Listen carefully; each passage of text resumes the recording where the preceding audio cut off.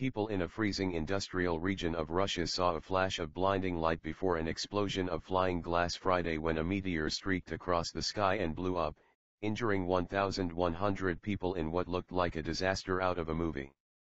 I woke up hearing a blast.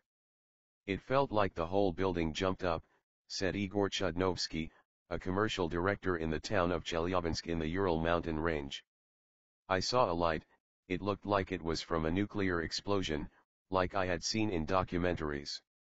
While NASA estimated the meteor was only about the size of a bus and weighed an estimated 7,000 tons, it exploded with the force of 20 atomic bombs. Luckily, the atmosphere absorbed the vast majority of that energy, said Amy Mainzer, a scientist at NASA's Jet Propulsion Laboratory. The meteorite arrived just hours before an asteroid named the 2012 DA-14 was due to come within 17,000 miles of Earth at 2:24 p.m. ET, a record close approach for an asteroid this size. Jim Green, NASA's director of planetary science, called the back-to-back celestial events an amazing display. This is indeed very rare and it is historic, he said on NASA TV. These fireballs happen about once a day or so, but we just don't see them because many of them fall over the ocean or in remote areas.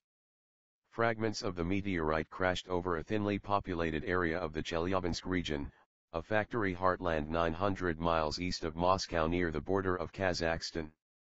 Shock waves from the exploding space rock blew out windows in schools, offices and residential buildings in freezing cold temperatures, reported RIA Novosti, the Russian state news agency. Most of the wounded were cut from broken glass, Interior Ministry spokesman Vadim Kolesnikov said. Afterward, large holes were found in the ice of frozen lakes, and a huge section of a roof at a zinc factory had collapsed. The meteorite rocketed into the atmosphere at 33,000 mph, or 10 miles per second, and shattered into pieces somewhere between 18 to 32 miles above the ground, the Russian Academy of Sciences said. As it streaked across the clear morning sky, the meteorite left a trail of white cloud that could be seen across large parts of central Russia. NASA said the Russian fireball was the largest reported since 1908, when a meteor hit Tunguska, Siberia, and flattened an estimated 80 million trees. Some in Russia thought they may get struck again. I'm very afraid, said Tamara Kabarova, a retiree from central Russia's Voronezh region. But what can we do? It's in God's hands. Cars with loudspeakers drove around the city during the day, telling people not to panic, but some did. There was panic. People had no idea what was happening. Everyone was going around to people's houses to check if they were okay, said Sergei Hamatov, a resident of Chelyabinsk, about 930 miles east of Moscow, told the Associated Press. Maral Lobkovsky said he was heading to a window to see what the flash was about. The window glass shattered, bouncing back on me. They patched me up. It's okay now, he said. Elementary school student Yekaterina Smolina said he was in her classroom in Chelyabinsk when a bright light illuminated the outdoors.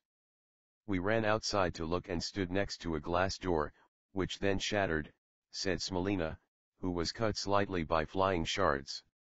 My first thought was that it was an airplane crash, Chudnovsky said. There's a military aviation base nearby and we've already had cases of their planes crashing. Chudnovsky said the landing windows in his building shattered when the explosion sounded and a friend of his who lives nearby was thrown out of his kitchen by the blast. Another acquaintance who was out driving in his car told him the blast felt like a wave of heat. Vladimir Zhirinovsky, a nationalist leader known for outlandish comments, blamed the Americans. It's not meteors falling. It's the test of a new weapon by the Americans, RIA Novosti quoted him as saying. Deputy Prime Minister Dmitry Rogozin said the incident showed the need for leading world powers to develop a system to intercept objects falling from space. At the moment, neither we nor the Americans have such technologies to shoot down meteors or asteroids, he said, according to the Interfax news agency. Police said the meteorite had plunged into a frozen lake near the town of Chibarkul, creating an 8-meter wide crater. Radiation levels around the lake and across the area were reported to be normal. Officials from Russia's nuclear agency, Rosatom, said the meteorite had caused no damage to nuclear facilities in the area, which were all said to be operating as usual. Father Igor Ivanov was carrying out a religious service in Chelyabinsk when the meteorite's sonic boom blew out 2 church windows. "I only found it was a meteorite after the service," he said. "There is no panic in the city, but there is a sense of unease." Officials sought to calm locals after rumors spread that a second meteorite was heading in their direction. A senior Chelyabinsk clergyman called the meteorite a message from God. "From the scriptures, we know that the Lord often sends people signs and warnings via natural forces," Metropolitan of Chelyabinsk and Zlatoust Fefan said. "For the whole of humanity, the meteorite is a reminder that we live in fragile and unpredictable world." Gas supplies were cut off to hundreds of homes in Chelyabinsk as a safety precaution, and children were sent home from school after shattered windows left them exposed to temperatures of 4 below 0 Fahrenheit. About 3,000 residential buildings were damaged by falling meteorite fragments averaging around 8 inches each in diameter, Chelyabinsk city officials said. Others saw the meteorite as a way to make a quick ruble. Alleged fragments of the meteorite were being sold online for a starting price of $15. In Chelyabinsk, a window repair company took full advantage of the celestial visitor. Have your windows been shattered by the meteorite? Read an online advertisement. This is an excellent chance to put in some plastic